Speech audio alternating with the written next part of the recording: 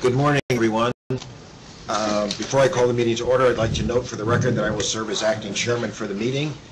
I now call to order the meeting of the directors of the New York State Urban Development Corporation, doing business as Empire State Development, for Thursday, April 16th, 2015. The directors have received the written materials in advance of this meeting, and they are free to ask questions at any time. As noted on the agenda posted to the internet, we welcome public comment on the items on the following agenda. To ensure maximum opportunity for participation, speakers representing themselves may speak for up to 2 minutes each, and those representing groups may speak for up to 4 minutes, one speaker per group. Speakers' comments may address only items considered at today's meeting. Before we begin with the substantive portion of the meeting, I'd like to ask the directors whether anyone has any potential conflict of interest with respect to any of the items on the agenda. If so, I would ask you to please make an appropriate disclosure on the record at this time. We will then be sure that you may recuse yourself from any discussion or vote with regard to such item or items. No conflicts. Thank you. Thank you. For the first item on today's agenda is the approval of the minutes of the March 19th, 2015 Directors Meeting. Are there any questions, comments, additions, or deletions with regard to the minutes? If not, I'll entertain a motion to approve. Moved. Second.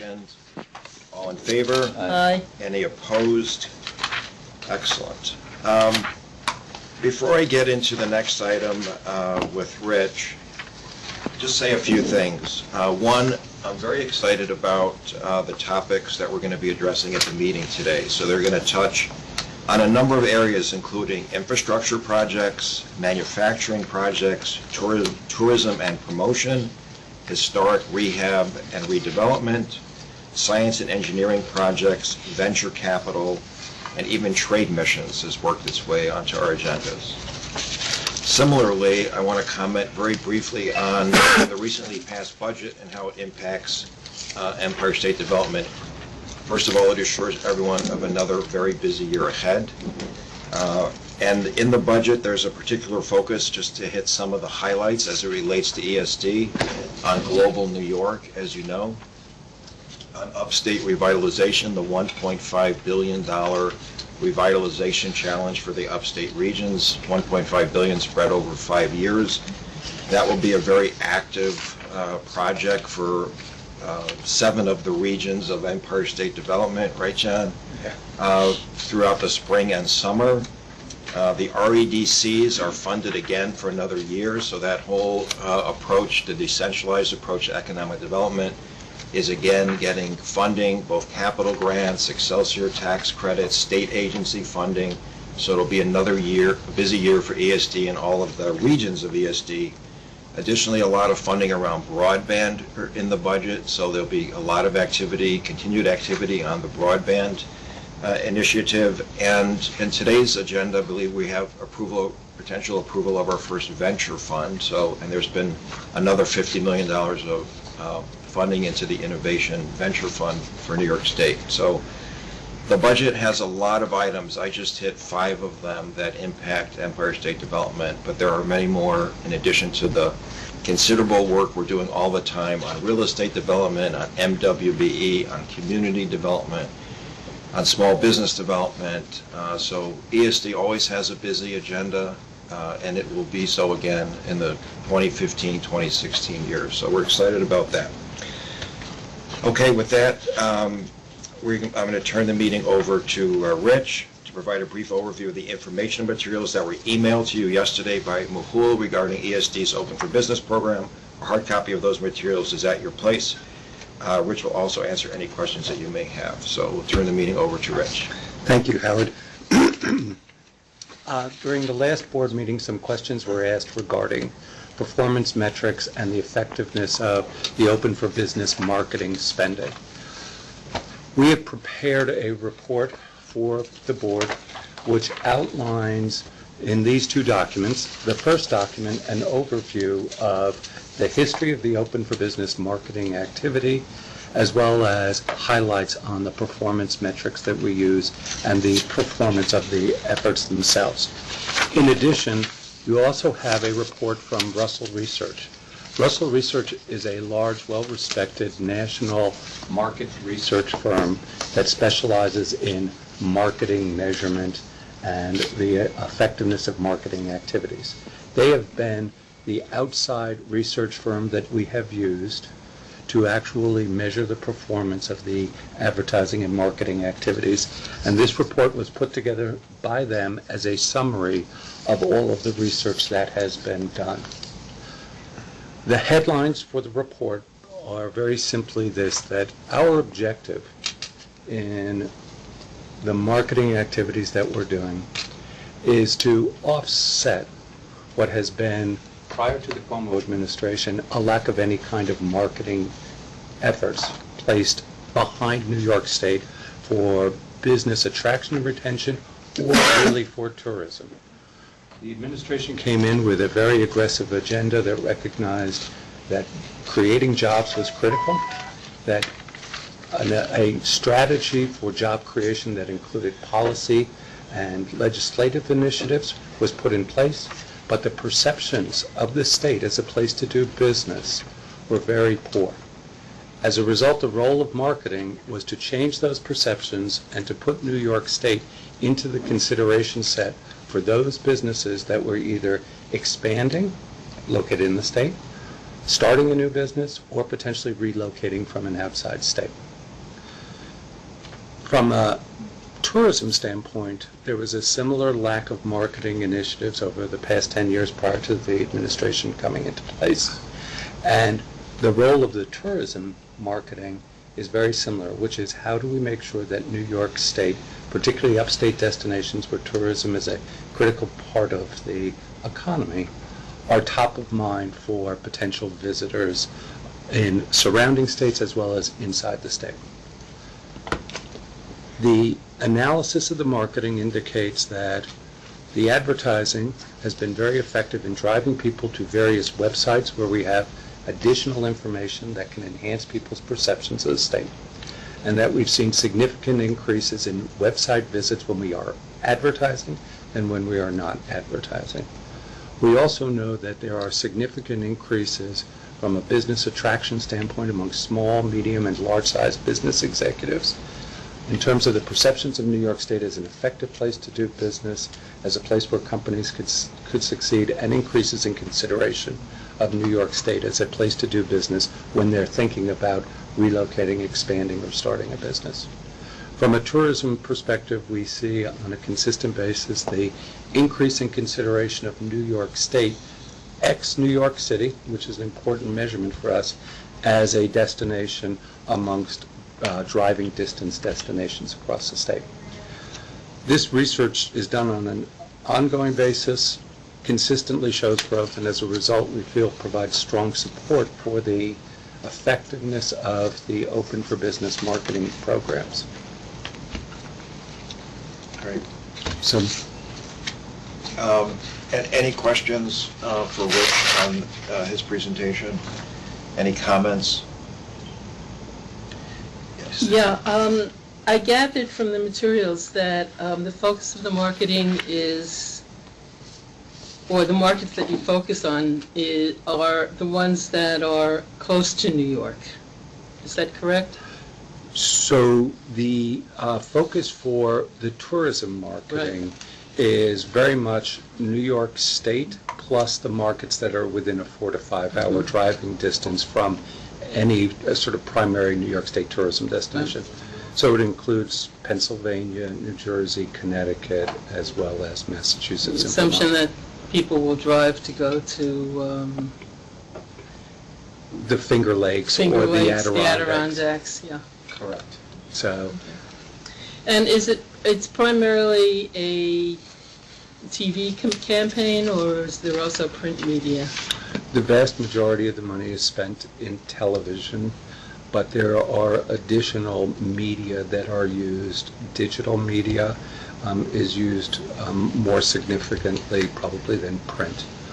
But we also use out-of-home for tourism and some print activity in specialized niche publications for business attraction marketing.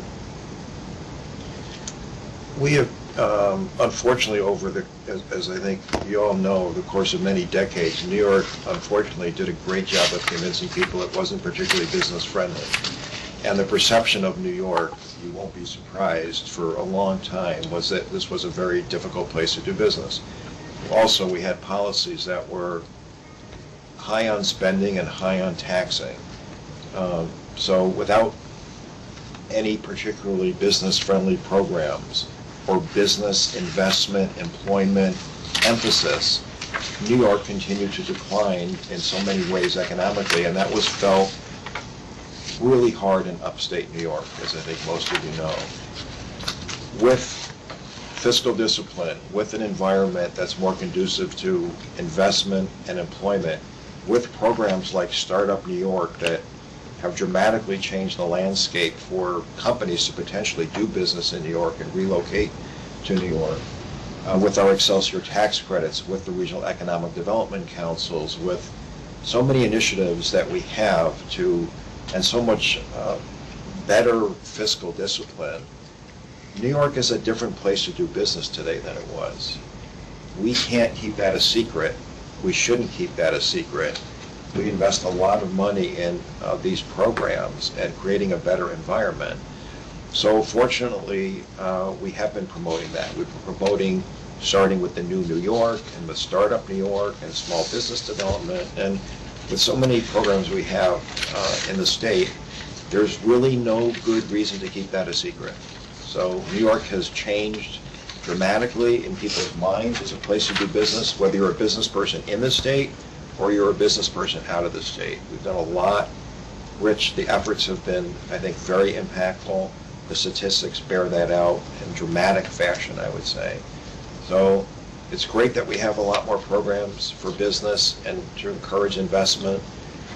And it's also great that we're not keeping that a secret, that we're promoting it and telling the world. So when I talk to places like the B&E or other regional business attraction agencies around the state, they are brimming with activity and enthusiasm about how much activity they have going on in their region. We are driving people to websites, we're changing their perceptions of New York, and we're creating a lot more economic activity and interest across the state, including places that have not had people knocking on their door for a very long time throughout the upstate region. So at the moment, on behalf of upstaters, they change the perception of that. Yeah. On the tools back to Joey's, really quick, are there plans to do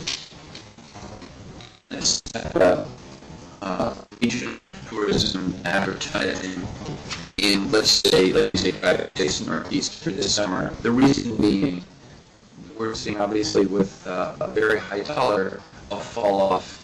We'll see that fall off in European tourists and tourists from Central, basically any place affected by the currency change. And so it may be, a time to make up for that shortfall by making sure we get Pennsylvanians and New Jerseyans and Connecticut. Yes. And it really, yesterday we were actually in the Adirondacks meeting with all of the TPAs from various areas, and what became very apparent is Canada still represents a huge opportunity for us to promote tourism. We just recently completed a shopping promotion city, and we got resounding Place our strength for international tourists, which spend so much more money than domestic tourism. I think we attribute 400,000 jobs to international tourism alone. It's a big employment sector, and it's growing as the world's wealth increases, overseas visitation increases, international travelers spend a lot of time and money here in New York, and it's great to be number one. So I think it's a really, it's a great growth story for New York State. Yeah. And it's a great opportunity. So I'm glad to see us spending a lot on tourism marketing. Some of our agenda items get to tourism grants, craft beverage grants. We have a number of different types of tourism activities. Some of them are focused upstate. New York City, of course, is the largest tourism draw in the state by a lot. But when people come internationally, they spend a lot of time in New York. So I think part of our focus has been trying to draw them upstate, while they're in New York as well. So length of stay. Any other questions or comments? Okay, thank you, Rick. Thank you. Appreciate it. Glendon is going to provide us with a summary of all the project items on the agenda. Once Glendon has completed this summary, I'll call on the directors of the regional offices or representatives to present items from their regions. Glenn, go ahead. Thank you and good morning. The directors will be requested to consider funding for 16 discretionary projects, including one Economic Transformation Fund grant for $8.5 million, two Open for Business Craft Beverage Marketing grants totaling $500,000, one Metropolitan Economic Revitalization Fund loan for $5 million, one Empire State Economic Development Fund grant for $5 million, one Downstate Revitalization Fund grant for $2.5 million, two New York State Innovation Venture Capital Fund grants totaling $3.6 million. These projects also includes 11 regional council awards as follows: one Economic Development Purposes Fund grant for $400,000, 9 regional council capital fund grants totaling $12.6 million, and one Market New York grant for $25,000. The 16 projects take place in Central New York, Capital, New York City, Southern Tier, Finger Lakes, Mohawk Valley, Long Island, and the North Country regions. The project will also leverage $740 million in additional investments, retain 517 jobs, and create 926 jobs in the state. Thank you. Great, thanks, Glenn. Before I turn it over to Ken Tompkins, I'm just going to, and for anyone who's in the room for the first time, ESD considers items at various stages of development. So sometimes we're discussing and considering an item at the very early stage, but oftentimes we're really reviewing items that are completed, because the agreement that ESD has with the entity often requires completion before final disbursement. So I would just ask the presenters, as they're talking about their project, just give some indication on, what stage of that continuum the project you're discussing is. Early stage, we're considering it at the early stage, or really this project has been completed and it's, we're really basically approving it so it can receive its final distributions. Okay? Ken Tompkins, the director of the ESD's Mohawk Valley Regional Office, is up next, and he'll present the Rome H2O Economic Transformation Program item for the director's consideration. Ken, when you're ready. Good morning, Mr. Chairman, and thank you. Good morning, directors.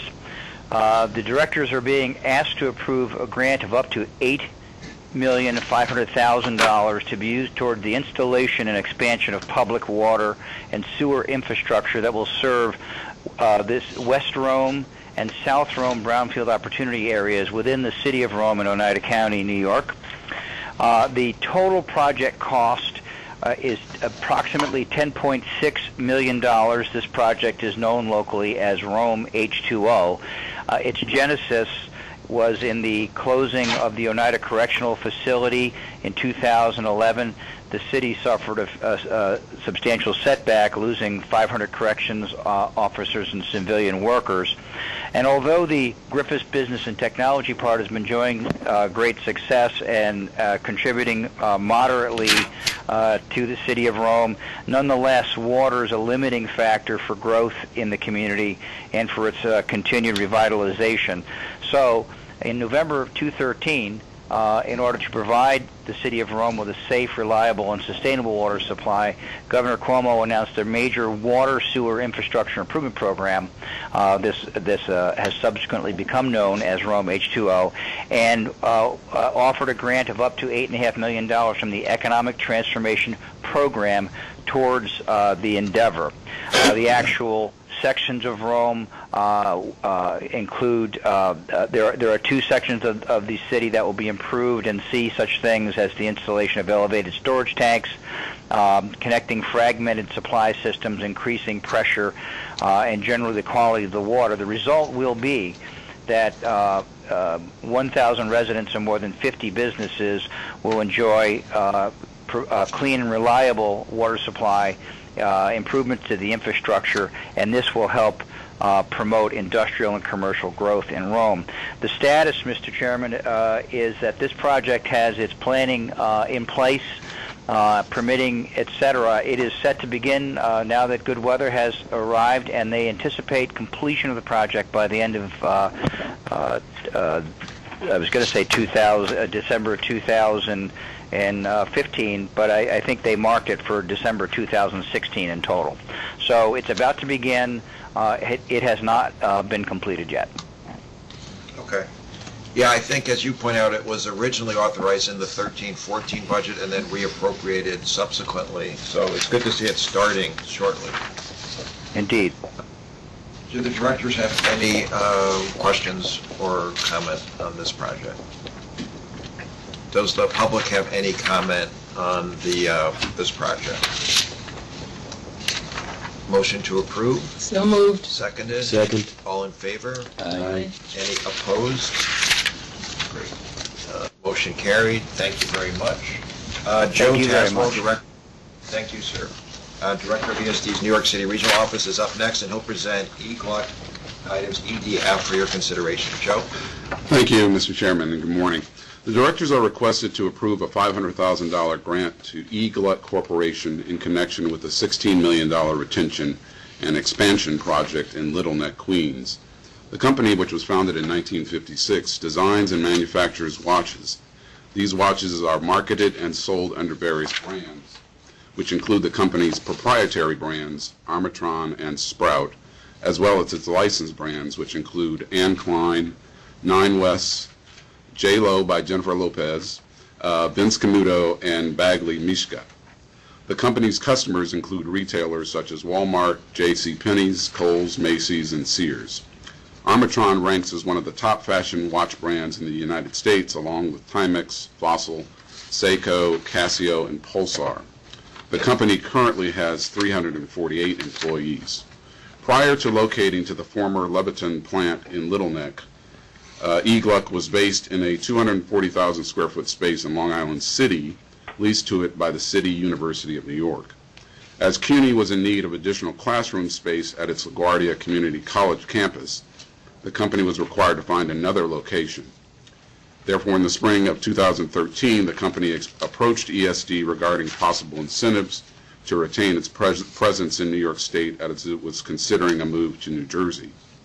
ESD responded by offering the company a $500,000 grant, as well as a $2.5 million Excelsior tax credit package.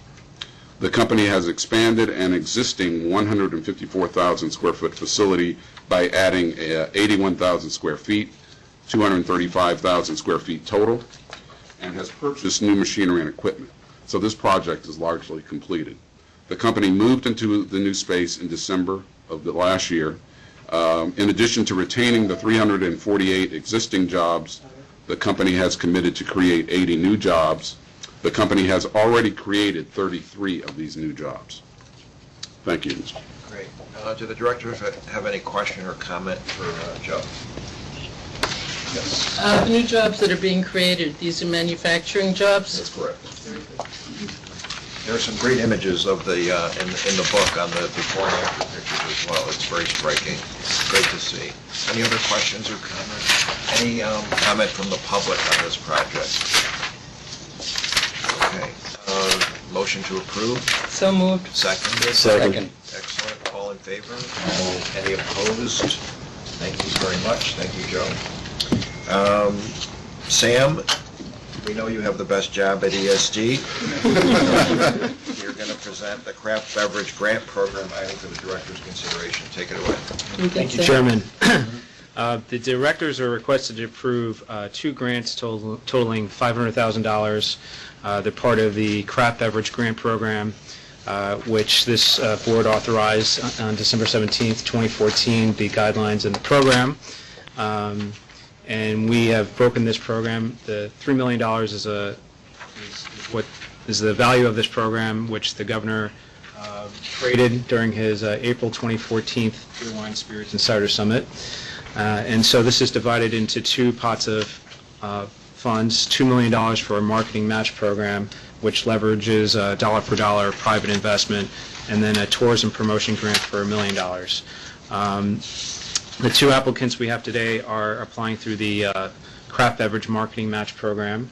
The first being the New York Wine and Grape Foundation, which will be doing what's known as a book-to-zine project, basically a booklet that will highlight all the great wine regions in New York State, our top producers, and this is going to be part of a wine enthusiast insert that should be coming out sometime this fall. So if you're a wine enthusiast subscriber, you should be looking forward to that.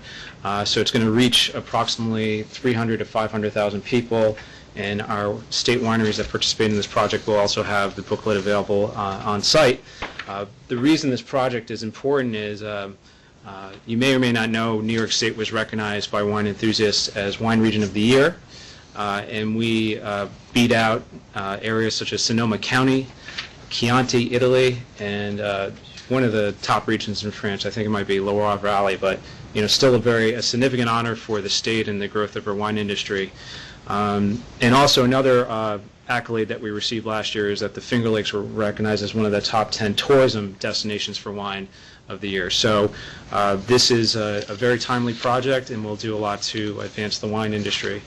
The second grant is for the Brooklyn Alliance. They are going to be doing three things. They're going to host a large-scale trade show in Industry City, Brooklyn, to highlight all the great craft beverage producers we have there.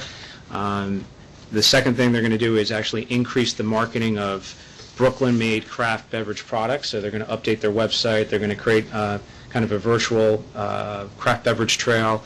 And then the third thing they're going to do is provide trade show subsidies for their producers. So, folks like Brooklyn Brewery or some of the distilleries that we have can go, within state or go out of state to participate in some of the top trade shows in the country. You might ask yourself, Brooklyn, the comedy of riches. I think this is a worthwhile investment. We have 37 active alcohol licenses in Brooklyn. There's 18 distilleries. We have Brooklyn Brewery again. We have 2 cider producers, and I just looking the numbers up today. I was sharing with Joe. A year ago, I told him you only have 3 wineries in New York City, which is pretty incredible. There's 7 wineries now in Brooklyn, and it's just incredible the amount of growth in this industry. And this is going to be a great project to really build on that brand of Brooklyn and build on the great producers we have there. I don't know. I was born in Brooklyn. When I was born in Brooklyn, everyone was trying to get out of Brooklyn. Now my kids are moving to Brooklyn. It's amazing. Everything's gone full circle. It's very impressive. Does any of the directors have any comments or questions for Sam? Yes, Joyce. This association include beer as well as wine? The New York Wine and Grape Foundation? Oh, no. I meant the craft beverage. The Brooklyn Alliance, they're going to represent the 37 producers that are currently in Brooklyn. So it's the whole gamut of beer, wine, spirit, cider. I would just note that I was at an Indian restaurant Saturday night, and I ordered an Indian beer, and it was manufactured in Saratoga. Well, actually, so the Kingfisher Brewing Company, which is an Indian brewery, owns the Saratoga Brewing Company. There you go. So There's very little about beer that Sam does not know. And it is a competitive process. I mean, these were set up as competitive grants, correct? So the way it works is we have a minimum eligibility criteria, which is built into the CFA application online. So if an entity meets the minimum eligibility, they're kind of presumed to be accepted. We do a review process to make sure they hit on the goals and the kind of mission of these grants. And if they don't, we ask them to go back and reapply and adjust their proposal so they get to a place where it's really, the goal of this grant program is to maximize the exposure of New York State-made products, but also to increase sales and jobs that these manufacturers have as well. Okay. Would it be possible when the trade show takes place that we could visit it? Sure. Because I think it would be, It's great to see. it would be interesting, and it would be helpful also to actually see what the response is and how they're promoting the products. Sure. I'll make sure the invitation goes to the board. Thank you. Excellent. Now, is everyone doing their part to advance the craft beverage? Ordered it. Absolutely. I think Joyce is definitely thinking about it. All right, any other questions or comments from the public? Any comments from the public? Motion to approve? Moved. Seconded? Second. Mr. Chair, I just want Yeah. I want to recuse myself from the second item, the Brooklyn Alliance, because it's a former employer of mine. Okay. And so, Mark, I approved the first one, but I'm just going to abstain from the second one. Okay. All in favor? Aye. Noted abstention. Thank you, Sam. Thank you. So there's a consumer. Oh, right. It's not right to me. Okay, next up, Tom Condescenti, to present an item related to the Victoria Theater land use improvement and civic project for the director's consideration. Tom, yeah. Thank you and good morning. The directors are requested to approve a $5 million MRF loan and $4 million in grants to 233 West 125th Street, Danforth LLC to provide financial assistance to the Victoria Theater land use improvement and civic project. 233 West 125th Street, Danforth LLC is a special purpose entity created by Danforth Development Partners LLC and its development partners after they were selected to acquire and redevelop the vacant Victoria Theater in Harlem into a mixed-use property comprised of affordable and market-rate residential rental apartments, a hotel, retail, cultural arts space, and below-ground parking. As background, the Victoria Theater in Harlem is currently owned by the Harlem Community Development Corporation, a subsidiary of ESD. In 2012, Harlem Community Development Corporation accepted and ESD adopted a general project plan for the project. In 2013, a modified general project plan was affirmed by both HCDC and ESD. In accordance with the modified general project plan, the mixed-use project will include approximately 385,000 square feet, including approximately a 208-room hotel, 192 units of affordable and market-rate residential rental apartments, 25,000 square feet of commercial retail space, and 25,000 square feet for cultural arts uses. The total project cost will be approximately $164.3 million. The company is responsible for preserving, restoring, or referencing historic elements of the building. This project was designated a priority project in 2012 and 2014 for the Regional Economic Development Council for the New York City region, which, as part of the fourth round of the Regional Council award process, recommended an award of grant funding to assist with the redevelopment. The project will redevelop the property in a manner that continues the renaissance of Harlem and fosters economic growth through the revitalization of arts, the revitalization of the area as an arts, entertainment, cultural, and commercial destination. Thank you. Great. Directors, questions or comments for Tom? Yes, George. Just, why is this coming before us at this time? So we are very close to signing a lease for the project that will begin the work that's needed to start the project. So that includes asbestos abatement and demolition. This is a dramatic transformation on the site, and this building was vacant for a long time, if I'm not mistaken. That's Yeah. correct. Harlem's first full-service hotel. This is really quite an ambitious project, a nine-figure project, so it's quite something. Any other questions or comments for Tom on the project? Any comments from the public on this project? Motion to approve? So moved. Second. Thank you. All in favor? Aye. Any opposed? Carried. Thank you very much, Tom. Thank you. Ken Tompkins, you're back. You're going to discuss Fort Schuyler Quad C item for consideration. Ken? I am, Mr. Chairman, and directors, you are being asked to approve a grant of up to $3,100,000 to be used towards a second B phase of construction of the Computer Chip Commercialization Center, also known in brief as Quad C, which resides on the campus of SUNY Polytechnic Institute near Utica, New York, Oneida County. Phase B focuses on the completion of a 253,000 square foot facility that will contain flexible space, particularly clean rooms, laboratories, lecture center, related facilities, for the purpose of helping to promote research, development, and production of semiconductor, particularly nanoscale semiconductor products. The building was a round one consolidated funding application priority project for the Mohawk Valley Regional Economic Development Council, and the directors supported that $51.9 million Phase 1B. That has been completed.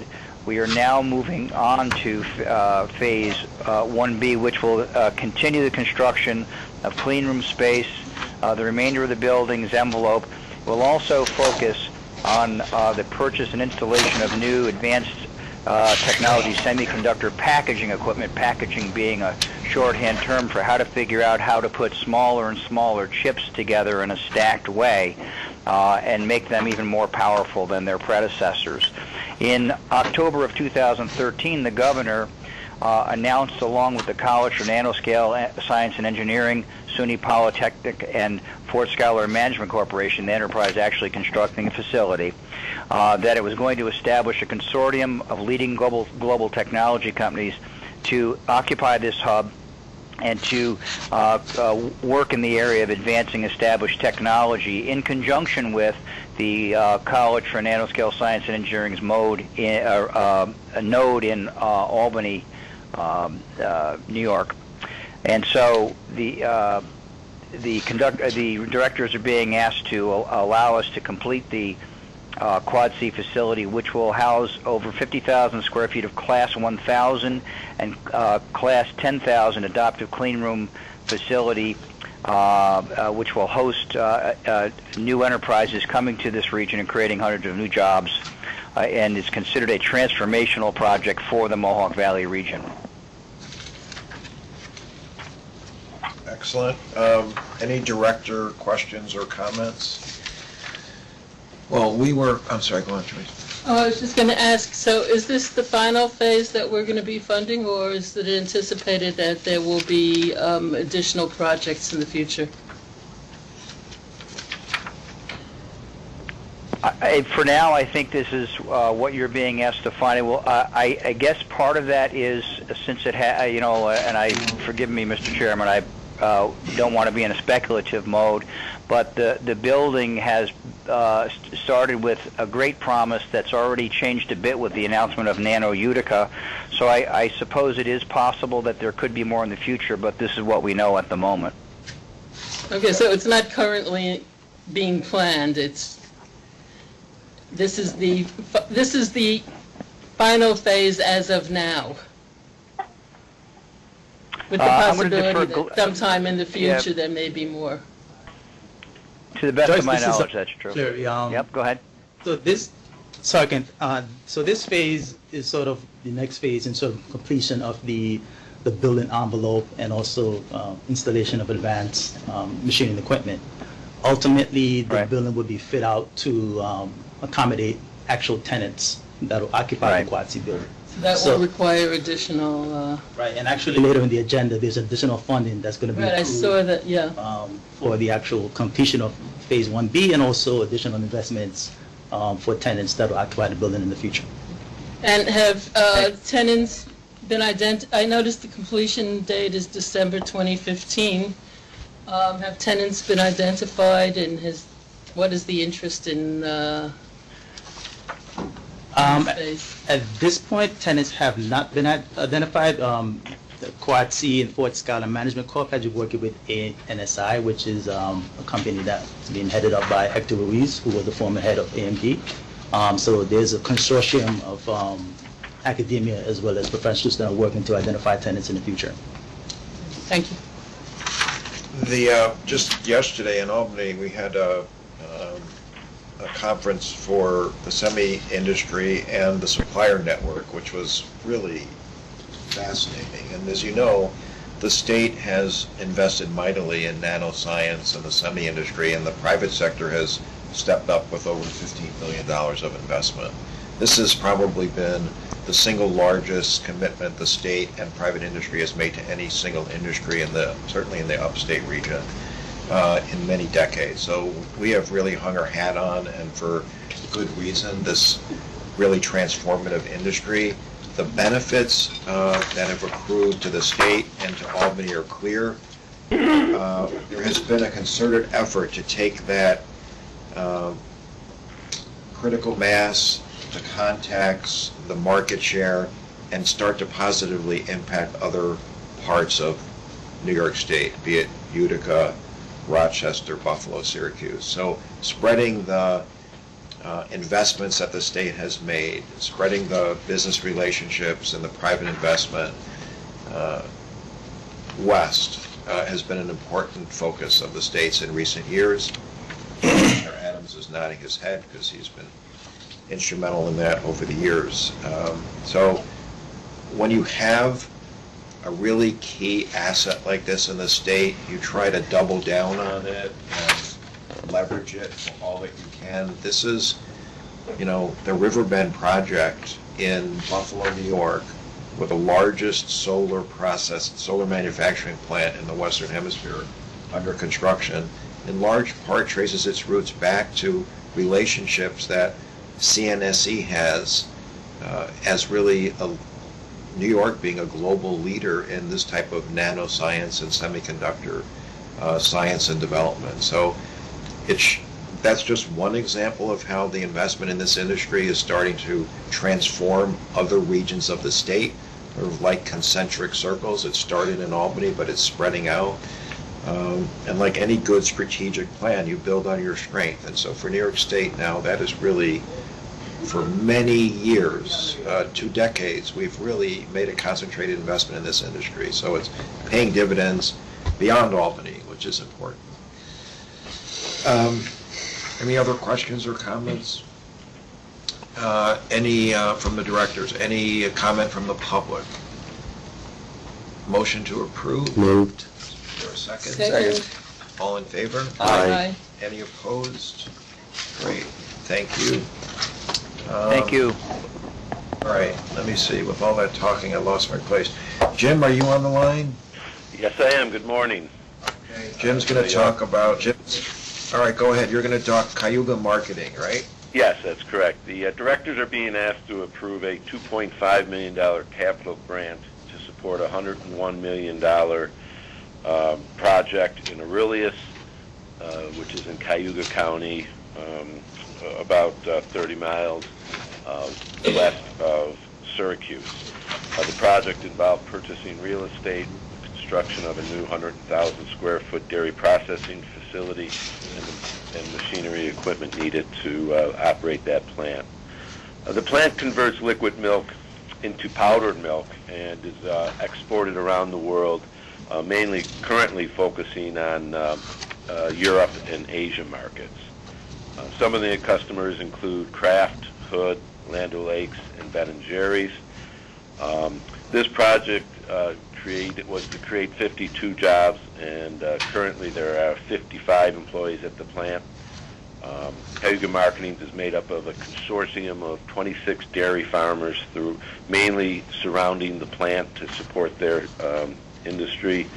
The plant became fully operational in January of 2015, and this was a Regional Council Round 1 priority project. I'd be glad to entertain any questions at this time. Great, thank you. Directors, any question or comment for Jim on this item? Any comment from the public on this item? Is there a motion to approve? So moved. Is there a second? Second. All in favor? Aye. Any opposed? Okay. Milk, wine, beer. Yeah, covering all of our beverage groups, Joyce. Let's see, Bonnie. Water. We're going to hand it off to you. Bonnie's our Southern Tier Regional Office Director, and she's going to discuss the Corning Museum item for your consideration. Thank you, Mr. Chairman, and good morning. The directors are asked to approve a grant of $1.5 million to Corning Museum of Glass, also known as CMOG, for a portion of the cost associated with a $50.8 million expansion that will add 100,000 square feet to the existing CMOG facility. creating a new international motor coach entrance to the museum's contemporary art and design wing, which we also call the North Wing. The new entrance has been designed to include an indoor-outdoor reception area equipped with restrooms, exterior signage, video monitors, a large New York State map, and regional wayfinding designed to orient the international visitors to the museum and to encourage interregional travel throughout New York State. This is a Regional Council Round 3 priority project and is consistent with the Southern Tier Regional Economic Development Council strategic plan to maximize opportunities for growth in international tourism. By expanding its facility, the Corning Museum of Glass will position itself as a premier international tourism destination in New York State that will directly benefit compatible industries and support initiatives across the region tailored to create and sustain job opportunities. The CMUG expansion project has been completed, providing support for 110 full-time equivalent construction jobs. The Corning Museum of Glass and Corning Enterprises have added 5 new full-time permanent jobs to date as a result of this project and will create an additional 10 full-time permanent jobs through 2016. Thank you for your consideration. Any questions for Bonnie or comment for Bonnie on the Corning Museum project? Yes. Sorry. I just have a question about how accessible the Corning Museum is from New York City, for example. It's actually How tourists get there. I'm sorry? You can take 80 right into Binghamton, and from Binghamton, 17 and 86, I-86 goes right to Corning. It's a pretty straight shot, very easy to access, and it's a wonderful facility, and we encourage you to come visit. But the only way to get there is by car. Or bus, I guess. Well, there is there are airports nearby. The Corning and Elmira Airport is probably the best airport in our region, so it's easily accessible via that route as well. Well, let me ask you, how far, I know Corning is quite a bit west, how long does it take to get there from New York City if you were driving? I believe Just it's thinking about, in terms of transportation infrastructure and what would be needed to enhance traveling to this area. 5 hours. I believe it's about a 5-hour trip. And well worth It's not it. terrible. Yes, it is worth it. Flies on And- Route 17 and, and you know, 86. The Corning Museum of Glass is a real centerpiece for the Southern Tier, but we have tremendous tourism opportunities all around our area. So if you were to come to the Corning Museum of Glass and go to the International Visitor Center entrance, you would be directed to many of those other opportunities, including some really wonderful wine trails all along the Finger Lakes that radiate off of that area. Now, this is a woman who has answered this question before. I can tell that. Wow, awesome. I mean, I don't know if people realize the extent to which this museum is a tourist attraction. It's one of the most significant tourist attractions in the state of New York. It's quite remarkable. It was mentioned. They currently attract about 430,000 visitors per year, and with this new expansion, they expect at least 100,000 more. It's great. And it's great. Any other How much questions? these Do directors have any visitors other questions or comments on the Corning Museum? Yes. Does the public have any comment on the Corning Museum? Is there a motion to approve? So moved. Second. Thank you. All in favor? Thank you. Any opposed? Okay, thanks, Corning Bob. family is still in. Thank All you. right, we're moving along. Barry Greenspan, representing Empire State Development's Long Island Regional Office, will present Hofstra University lab items for consideration. Barry, the floor is yours. Thank you, Mr. Chairman, and good morning, directors. The directors are being asked to approve a $2 million Regional Council priority grant for a Round 3 project which was initiated in 2012. This is a project focused on increasing engineering graduates on Long Island. Hofstra University's School of Engineering and Applied Science has invested $5 million to create 2 unique and distinct engineering and teaching facilities at their Hempstead-Nassau County campus. The first is a big data laboratory, and the second is a robotics and advanced manufacturing teaching facility, which will allow Hofstra to offer new engineering curriculums to meet changing industry and workforce needs. The Regional Council, at the start of the Regional Council process in 2011, identified a keen shortage of engineering graduates from Long Island schools, and it's a huge challenge threatening our region's ability to meet the demand from our growing technology and advanced manufacturing industries. For that reason, the Regional Council has been laser-focused on a strategy to increase engineering students, and Hofstra, along with Stony Brook University, have met that challenge. With Hofstra's 2 new School of Engineering facilities, they're able to offer new curriculum in big data coursework, enabling students to learn how to deal with unprecedented amounts of data at processing speeds unheard of just years ago. This skill set is needed in genomics, biology, and environmental sciences. The robotics and advanced manufacturing curriculum is required for students pursuing careers in advanced manufacturing, 3D printing, and factory automation. The labs will allow students to learn firsthand on modern big data processing computers and brand new advanced robotic equipment, and they will be much better prepared for the Long Island workforce. Hofstra has completed this project, spent $5 million in facility renovations and equipment acquisition, and is requesting ESD's $2 million in reimbursement. It should be noted that Hofstra University President Stuart Rabinowitz is the co-chair of our Long Island Regional Council, and he has recused himself from all project discussions and voting. We are requesting board approval to move forward with this project. Thank you. Okay, thank you very much, Barry. Any director question or comment on this Hofstra project? Yes, I'm sorry. Actually, it bears on this project and the one we discussed earlier, with this tremendous state investment in technology, training of engineers, etc., training of scientists, and the development of high-tech industry in New York State. And what occurs to me is that how much of a well-kept secret is this? I mean, New York City has gotten a lot of publicity for the for its contribution to contributing high-tech in New York City and becoming a major competitor in that area. But it would seem to me that New York State has also been doing a lot in this area and has not been getting that kind of recognition.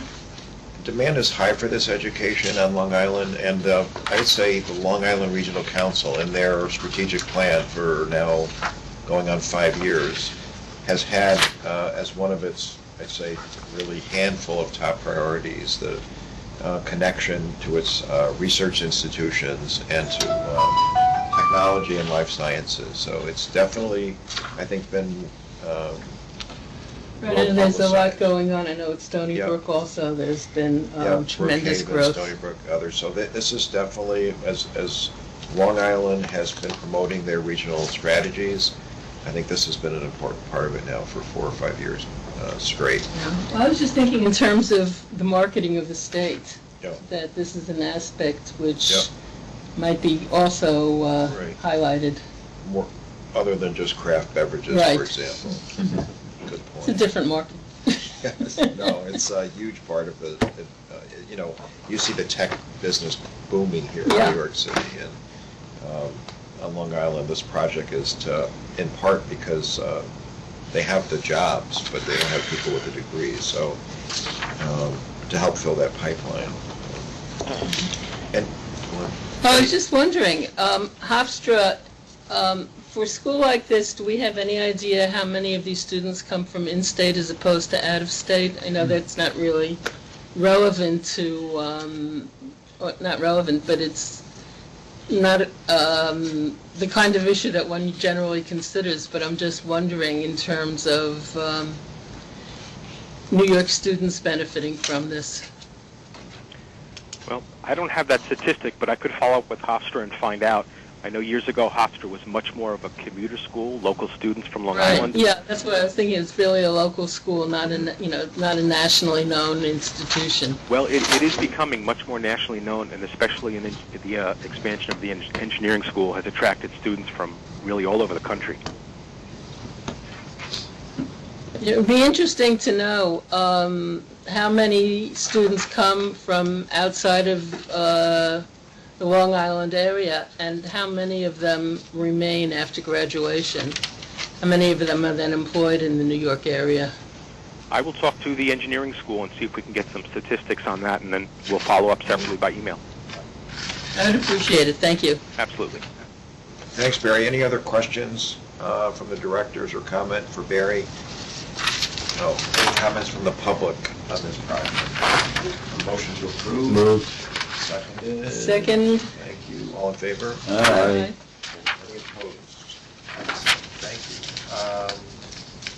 John, are you on the phone representing ESD's North Country Regional Office? You're scheduled to present 3 items on today's agenda. Please Good morning, begin with Mr. the- Chairman and Directors. Yep. Can you hear me okay? We Yes. can. Okay, thank you. I have 3 projects to present for the North Country. These are all completed projects.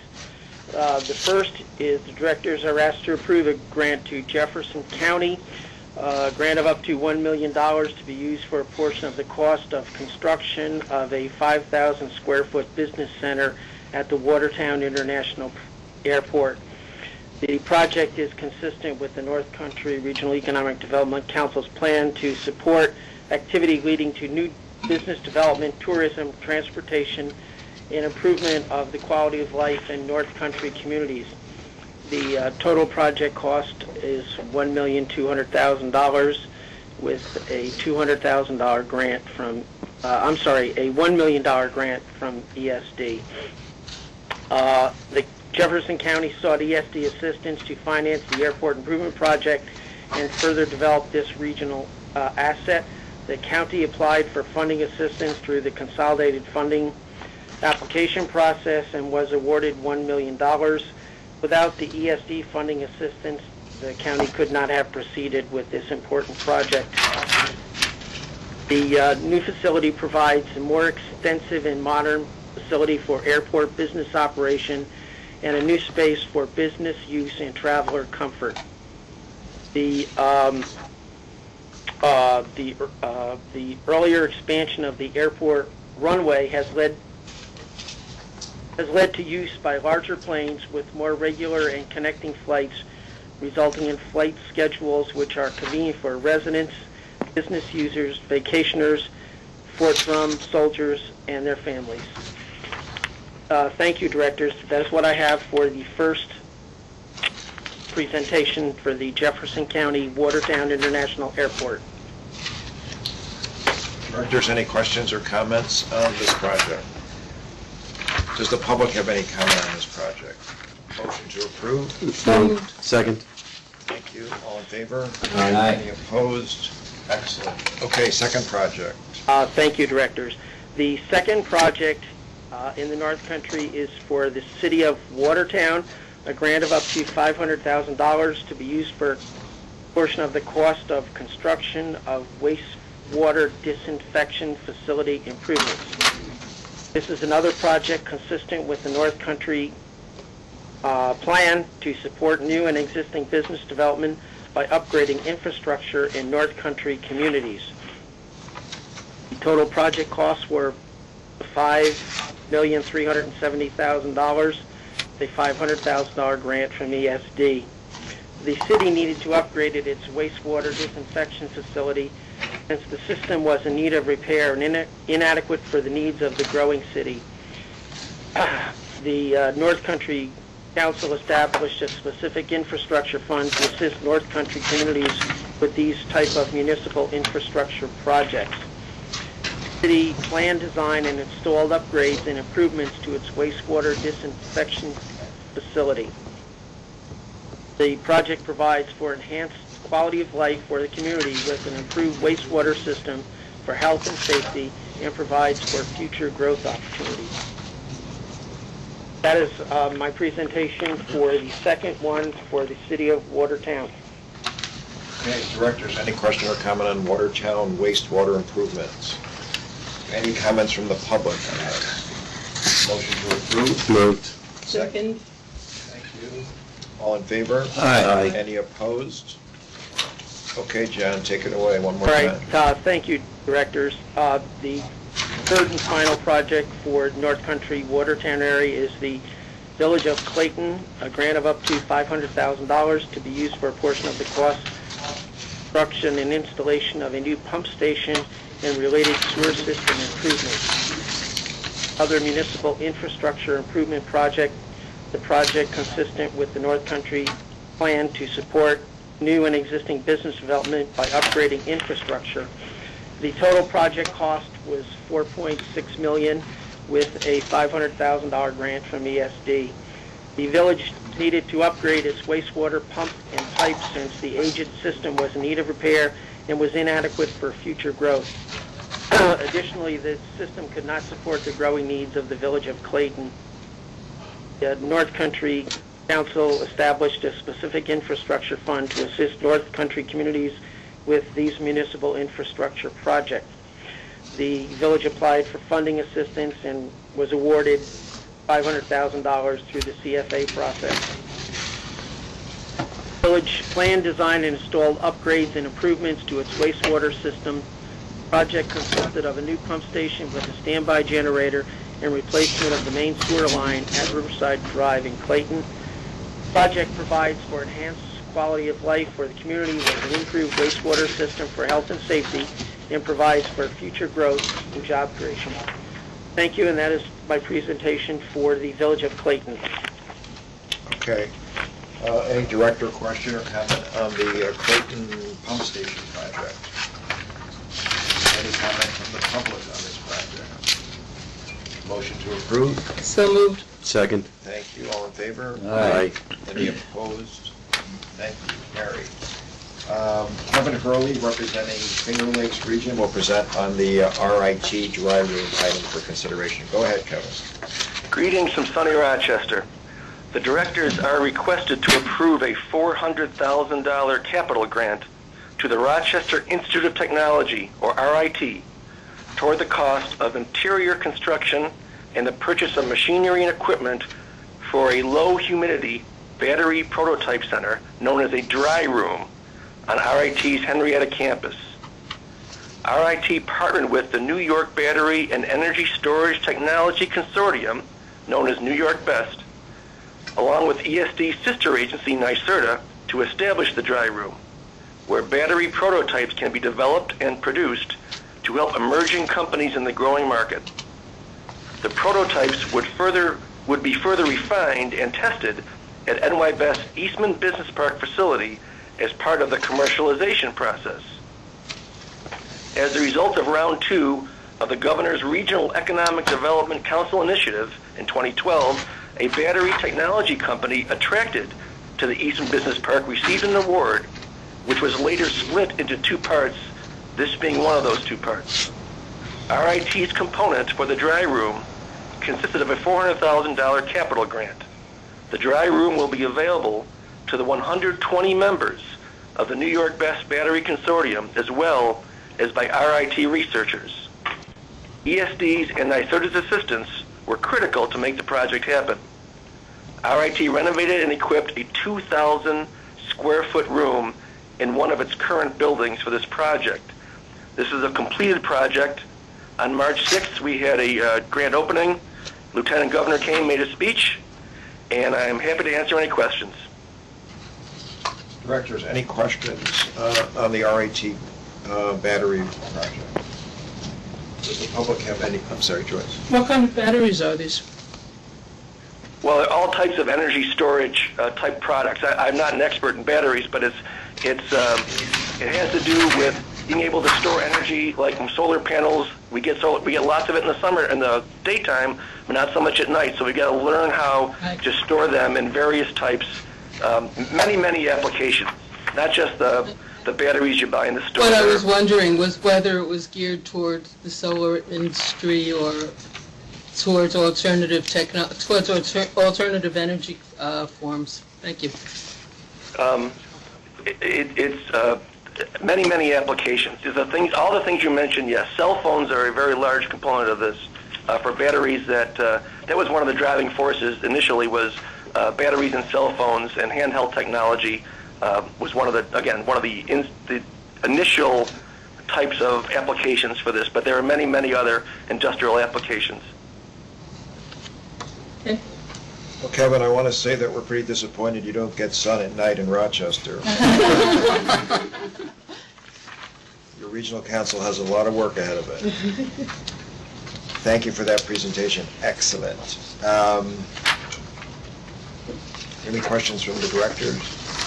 Any comment from the public? Motion to approve? Moved. Second. Thank you. All in favor? Aye. Any opposed? Thank you, Kevin. Kelly will now present the Market New York Grant Program consent calendar for the director's consideration. Good morning, Chairman, and good morning to the directors. The Division of Tourism is asking the directors for approval of actually just one of the projects for $25,000. It's a Round 3 Market New York Working Capital Project that was awarded to the Jiva Theater in the Finger Lakes region. This project is initiating a marketing plan to promote the Jiva Theater and its productions, as well as building awareness for the surrounding region in order to increase tourism visitation and spending in Rochester and the overall Finger Lakes region. The status of the project is about midway at this point.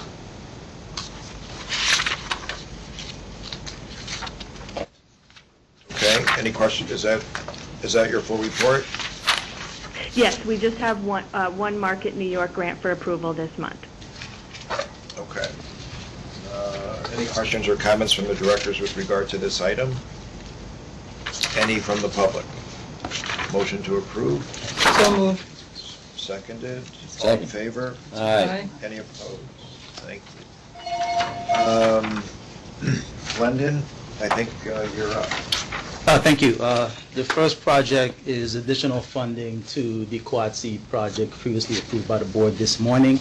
The project involves a $180 million grant to Fort Schuyler Management Corporation for the purchase and installation of new advanced technology semiconductor packaging and equipment, as well as construction of the Quad C at the SUNY IT campus. The 253,000 square foot facility will contain clean rooms, laboratories, office, a lecture center, and related utilities. When completed, the Quad C will be an integral component of Nano Utica, the second major hub for nanotechnology and research and development in New York State. This phase of the project is expected to be completed in December of 2015. The second project is a $300,000 grant to Seneca County Industrial Development Agency for building renovations, upgrading equipment at the Seneca Army Depot. The project will support the Finger Lakes Technology Group, a telecommunications company located at the depot. This project is expected to be completed by December of this year. Thank you. Okay, any questions from the directors for Glenn? Yes, Joyce. It's $180 million. Is this financed through bonds issued by this agency, or is this financed through the general? What's the funding source? It's in the ESD capital budget, so it'll be bonds issued. But it will be a bond issuance by the agency. I would believe so. Just wondering where the $180 million was coming from. It's in the capital budget. It's a lined out appropriation specifically for this purpose. Yeah, this is an executive item that was, as Kathy mentioned, that was lined out in the 14-15 budget and also appropriated in this year's budget. And the recipient is Fort Schuyler Management Company. Correct. Right. An entity of the state. And generally, Joyce, just to your point, the $180 million likely won't be bonded all at once, as it's, we do things in... Be done, yeah.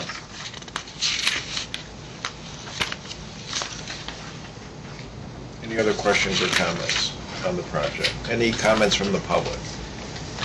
Is there a motion to approve? So moved. A second. Second. All in favor? Aye. Any opposed? Thank you. Brian will present two items relating to New York State Innovation Venture Capital Fund. We'll vote after each item. Brian, the floor is yours. Sure.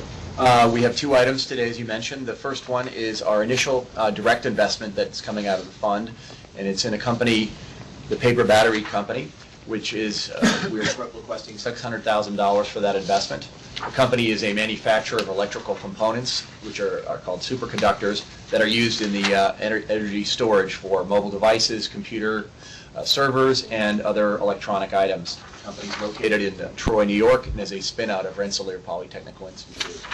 The company has developed proprietary materials and manufacturing processes that yield a product that has a unique form factor and performance characteristics that provide a wide application in the energy storage market for electronic devices. The company's products have reached the point where they're in qualification with a number of manufacturers and developers of products, and they are expecting to have orders coming by the end of the year out of that process. And the funds that we used from this financing for completing that OEM testing and evaluation process, further refining of their manufacturing process, and expanded sales, marketing, and engineering teams. Questions or comments from the directors for Brian? Brian, could we just remind everyone of some of the parameters of this fund? Sure.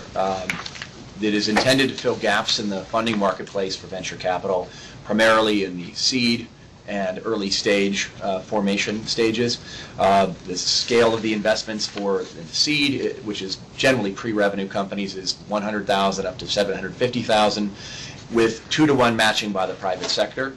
This investment would fall into that category. It has 2-to-1 matching, and it's in the size that's within the seed parameters. We also have a parameter to invest in a little later stage companies in the revenue generating phase of anywhere from $750,000 up to $5 million. Those companies also have to have a 2-to-1 match, and they do have to commit to staying located in writing in the state of New York. Okay. And this one's is this the one that's in Troy? Correct. Yep. Okay. Any other director questions or comments? Any comments from, sorry, go ahead. I should note, we have, the investment was reviewed and recommended by our external advisory committee, which we've established to help us assess these investments. Yeah, I mean, and you guys have done a good job of putting in protections for the state in the way you've structured the deal. You've got preference, you've got liquidity preference, you've got anti-dilution provisions, you've got yourself covered in a lot of ways. There's no guarantee, of course, with early stage businesses, but I think the way you structured the deal is very prudent. Yeah, I mean, I was, from the time I first came on the board as Kenneth knows, an advocate for a state-funded venture capital program in which the state would benefit from any upside in the companies in which it's giving its support. So glad to see that this is actually happening. We're also finding it's a catalyst for the private sector to come around in a company as well. Yeah, well, hopefully as it grows, it will attract private capital also. Great. Okay. Any other questions or comments from directors? Any comments from the public? Motion to approve? So moved. And seconded? Second.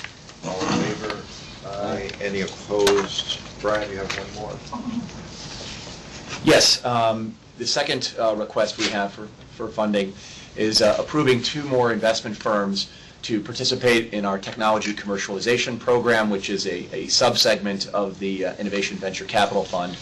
It is a pool of $8 million in capital that we've allocated specifically to help commercialize very early stage opportunities coming out of universities and research centers across the state. We initially have approved $5 million for 3 upstate firms in December, and this is 2 additional firms for the downstate region, and we are recommending a total allocation of $3 million, split equally between the 2 firms.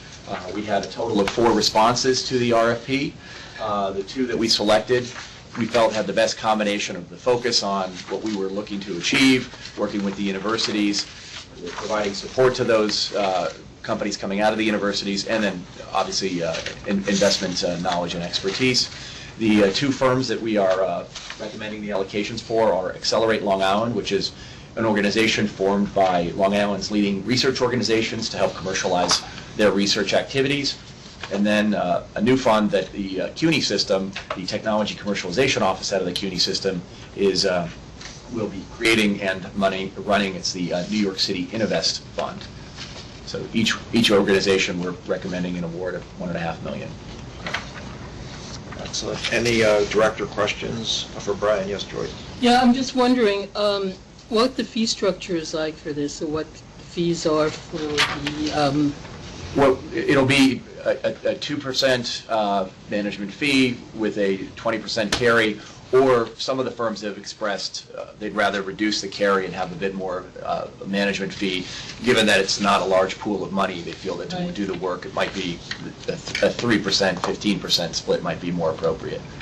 and they'll be those firms will be co-investing in these projects? They have a one-to-one matching requirement with the private sector and also New York State presence requirements as well. It fits within the rest of that. Any other question or comment? Director, question or comment? Any comment from the public? Motion to approve? So moved. Seconded? Second. All in favor? Aye. Any opposed? Thanks, Brian. Rachel will present contract amendment item relating to the Brooklyn Development Center. Rachel? Good morning. Thank you.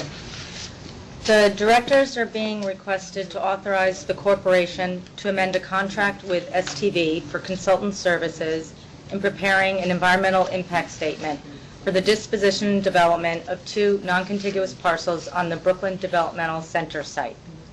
ESD conditionally designated a developer in response to an RFP issued in 2013. The developer's proposal was for an as-of-right 164 residential unit project based on the criteria outlined in the RFP. In February of this year, the developer submitted a revised proposal for the 2 parcels that increases the proposal to approximately 863 units to be developed consistent with an adjacent zoning designation. STV had been selected from ESD's pre-qualified list of real estate development and planning related consultants to prepare a short-form environmental assessment based on the original proposal.